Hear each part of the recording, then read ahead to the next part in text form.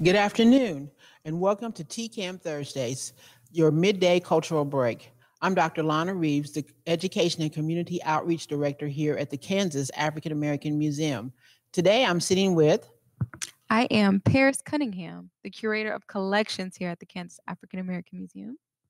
and today we want to talk about a special and really awesome woman who has made some amazing contributions in the art world. Her name is Dr. Samella Lewis, and she is known as the godmother of African American art. Tell us a little bit about her and her contributions. So, Dr. Samella Lewis is actually very significant and special to the Kansas African American Museum. She made quite a few contributions, and plenty of those can be seen in our current exhibition titled Through Our Eyes Perspectives of African American Life in the 20th Century. And this exhibition has artwork that spans from the early 1900s all the way up until the 1990s that show what life was like for African Americans, both on a outer level and on an inner or introspective level. And so some of the pieces in this exhibition chronicle civil rights, they chronicle the Harlem Renaissance, some of the Industrial Revolution, and also life in the South. With depictions of Mardi Gras and kind of what our ancestors were like, as well as pieces that reflect our inner lives or how we thought and felt about the people, things, and experiences that we had in that time.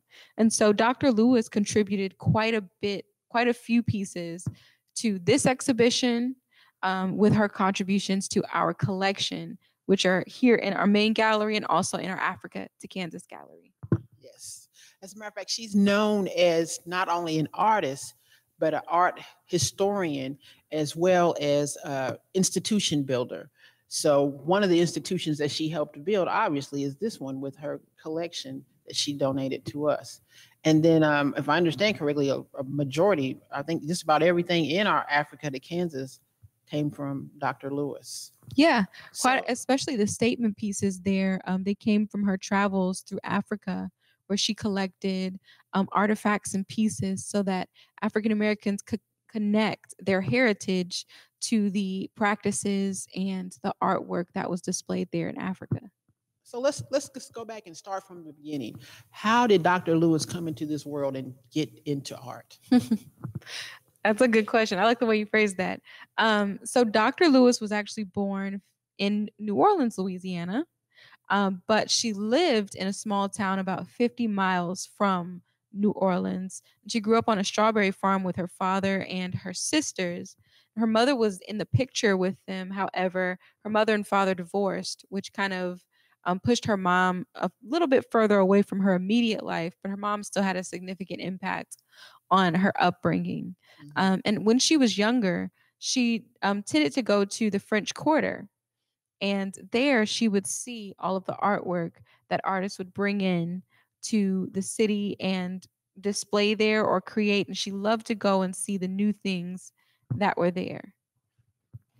Yeah. So I understand that it was one particular day that caused her not only to witness some interesting art, but to fall basically into some art training.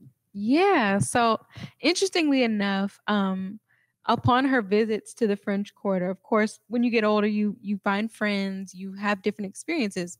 So one day, Samella was traveling through the French Quarter with a friend, and they were looking at some of the little shops along the way.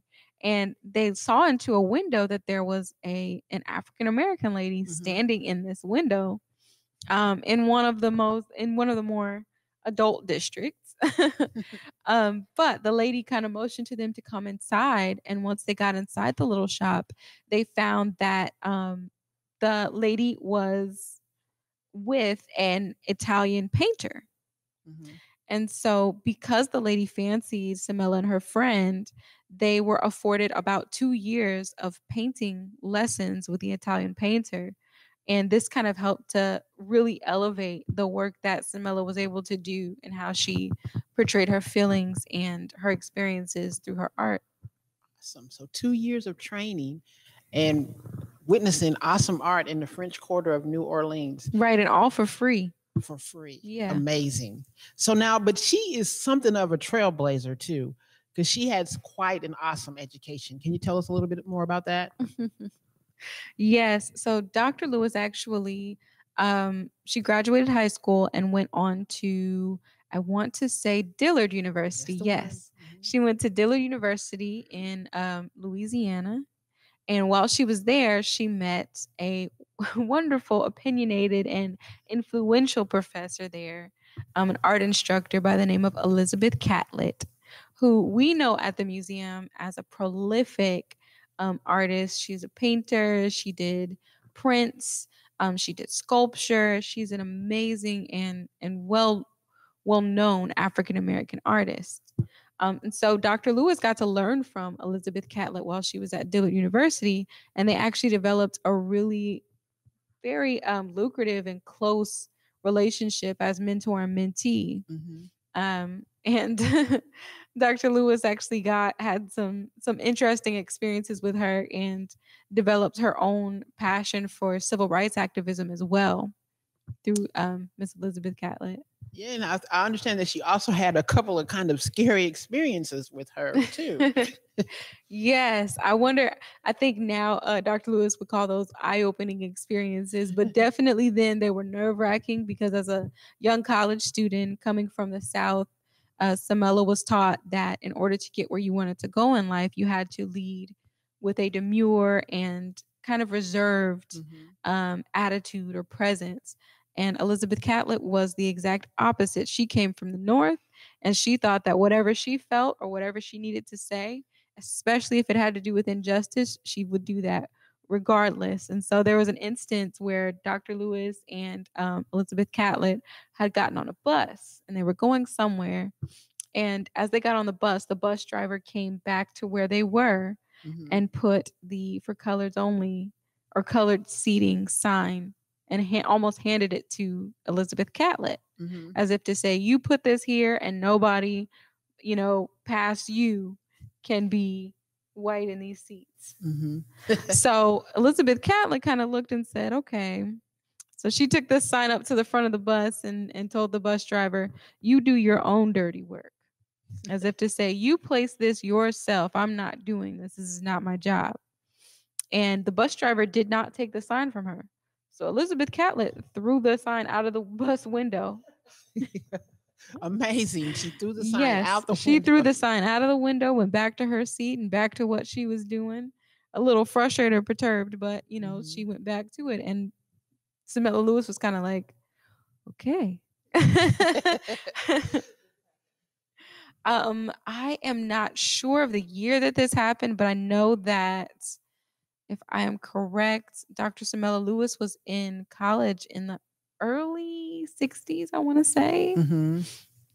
So this was the early 1960s when during the greater portion of the civil rights movement. So this wasn't, at that time something someone would do right naturally. Yeah. So not only was Dr. Lewis kind of the opposite of Professor Catlett, she was something because there was the demure Dr. Lewis and the bold Mrs. Catlett, but at the same time, Dr. Lewis had her moments too, because I understand that she kind of got asked to leave Florida at some point in her life. Yes, I'm still not sure if she got asked to leave Florida, but as Dr. Lewis progressed and began to learn herself in while she was in college and when she became a professor and got her doctorate and everything, she started to advocate for civil rights as well.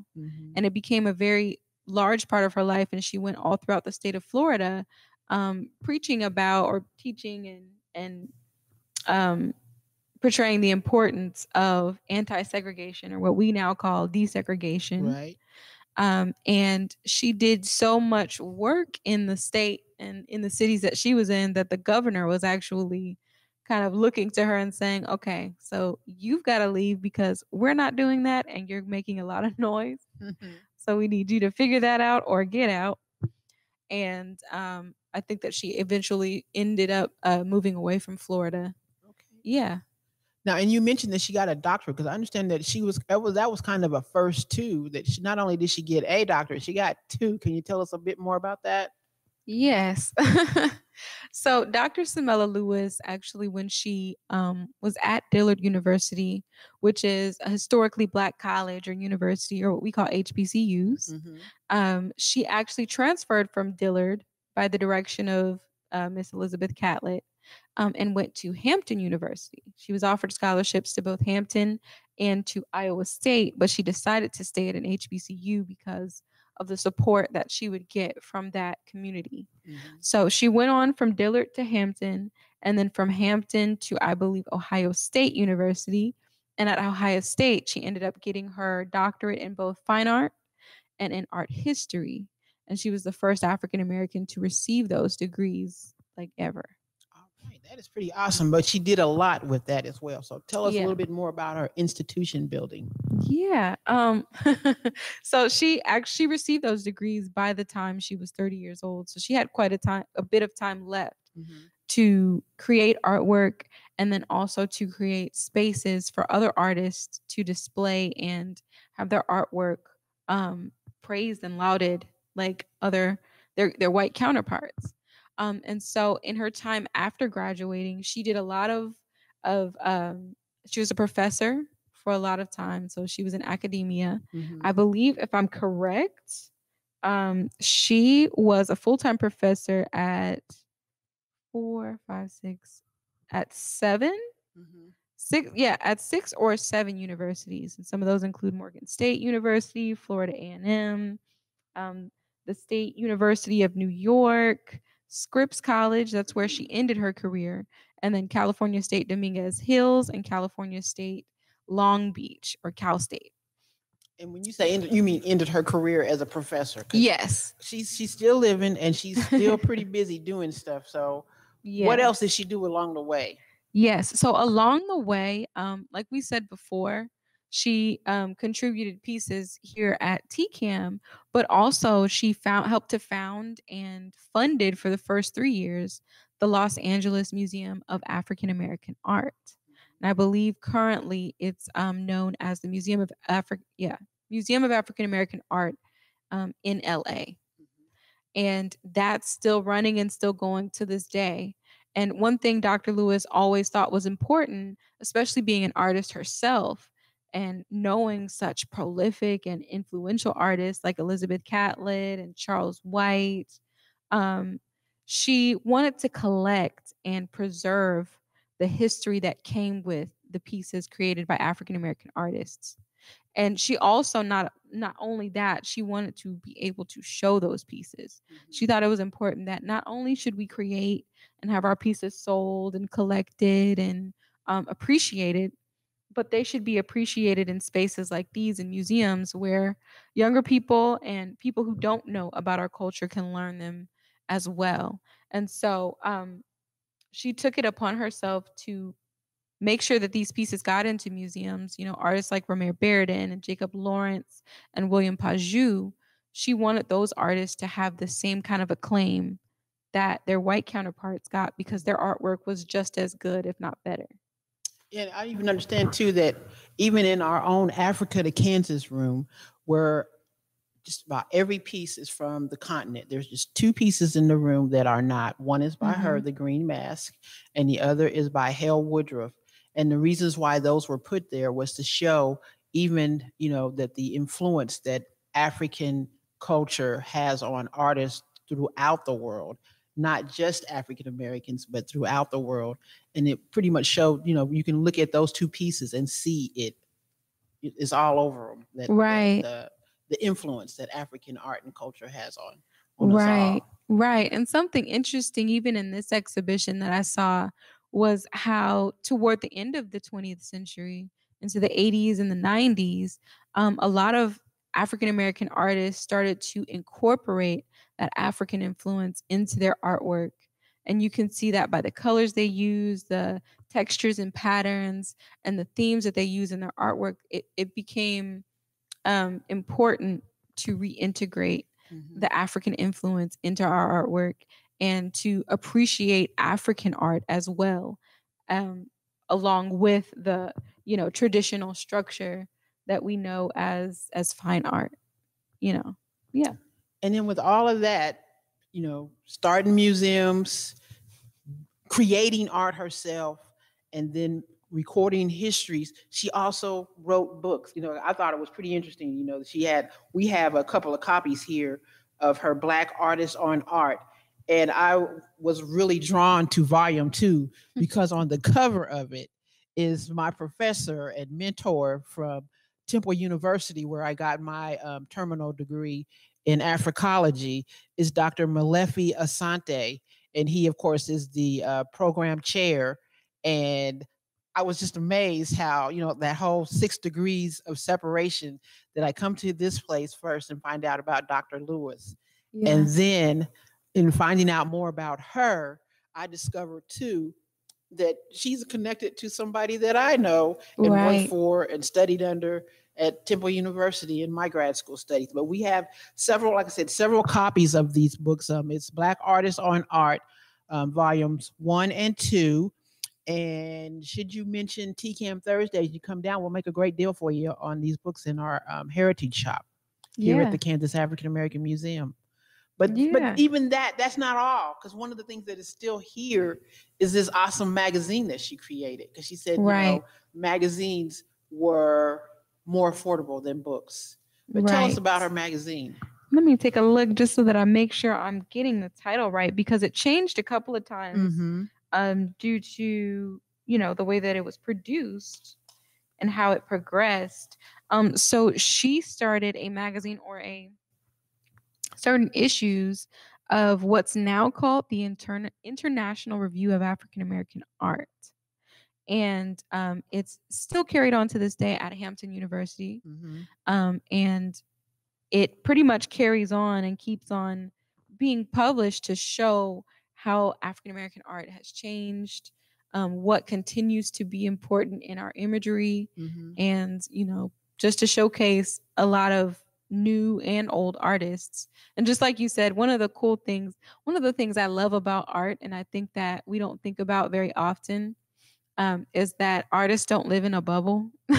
We tend to think about artists like, oh, Samella Lewis, oh, Ramir Bearden, Elizabeth, like they're just these singular people who have never interacted or touched or been influenced by each other. But just like her book shows, and even a couple of pieces in this exhibition shows that artists interact, and we have to in order to survive.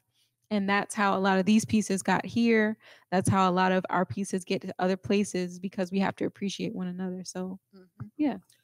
And we're going to bring it back home here, that we picked this particular, matter of fact, you picked this particular spot because you also wanted to showcase this awesome piece of work that's by Dr. Lewis. Can you tell us a little bit more about it, as well as Yes. kind of, because, she's not one of those artists that just gets a canvas up or does a pre-sketch or whatever. She has a special style of how she creates as well. Right. Which is very different, especially now in our times. But so this piece here is called Interior. And I am not sure about why the title is that way, but I love that title because I believe it speaks to the introspective, or really taking a look at the inner workings of how we deal with emotion, or how artists deal with emotion, specifically Dr. Samella Lewis in this piece. And so the background behind this piece is that at the time that Dr. Samella Lewis created this, she was living in or around the biggest swamp in Louisiana with her Aunt Laura. And while she was there, she remembers having a lamp similar to the one in this image, and also kind of being in this kind of space. So in this image here, this is actually a young boy who's reading a book. It's not a young lady. When I first saw it, I thought it was a young lady, but it's a young boy. And you can see in here that there are so many different textures. If you get an up close look, if you come into the museum and see it, you can see all the different colors that are etched into the boy's shirt, and all of the value and the color and the different tones that are used to create this image. And Dr. Lewis had, like you said, she had a specific process. So an artist like me, I usually have a reference. Mm-hmm. I might see something in, just everyday life that I'm like, ooh, I want to recreate that. And I get that kind of idea. Well, so Dr. Lewis had a different method. She would simply go to or start with a blank canvas, no specific image in mind, no sketch laid out on that canvas, but she would have a feeling or some kind of emotion that she wanted to portray. And she said herself, she said that she would start with the canvas and make a single stroke of paint. And from there, she would develop a story. She would develop characters and images that portrayed whatever her feeling was in that moment. And so whenever you look at pieces created by her, like this one, you can really dive into and search for what it is that she meant to portray and what it is she was feeling when she created it.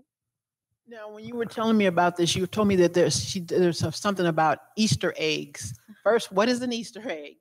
And then show us what the Easter eggs would be in this particular piece of art. Yeah, so I tend to think in art that Easter eggs kind of connect back to other things, either regarding that artist or regarding history or other pieces of work or other things in TV literature and whatever else. And so in this painting, like I said before, this oil lamp is an Easter egg for the time and the place that Dr. Lewis was living. And so since she had that oil lamp, it's a piece that connects her or roots her back to this piece because it anchors her to this experience. And then also at the very top of the painting, you can see that there's the word Jax, Jax, etched into the wood grain of the wall. And I haven't discovered yet what that means, but I think that that's so cool because it draws your eye to the top and it makes you run down the rest of the image, but it also makes you wonder, okay, so what does that mean? And I love pieces like this because it makes you go and do more research. That it doesn't stop with just that view. So now, one of the things that she liked to say, well, one of the things that she did say, she said, art is not a luxury as many people think. It is a necessity. It documents history, it helps educate people, and stores knowledge for generations to come. And this is one of the quotes from Dr. Samella Lewis. And I think that you pretty much underscored what she meant by that, first by looking at her art, and then also by all that she did, this institution building. And then I understand that this is her professional side, but her personal side. Can you tell us a little bit more about her personal side? That's a good question. You might have to help me with this one because I know you did some research too. But I think that on her personal side, I mean, she ended up in her life getting married, having children, and still living a very full life that wasn't dedicated but solely to art. Because I think that as artists, something that we have to do is that we have to experience the world, and we have to experience the world around us with others, or else we can't portray new things. And so Dr. Lewis was very sure to do that and to continue to live her life and continue to grow. So yeah. So, and then we'd like to invite you to celebrate Dr. Lewis's birthday as it comes up here on February the 27th. She was born in 1923, so she's about 97 years old. It will be her age this year, so she's still creating. Yes. And again, we just want to say thank you for joining us today, taking a midday cultural break here with TKAAM Thursdays. Paris? Yes, thank you for joining us, and make sure you stop in to get a look at Through Our Eyes, Perspectives of African American Life in the 20th Century, and come appreciate all of the pieces that Dr. Lewis herself collected and some of the wonderful pieces by great and notable African American artists here in our gallery.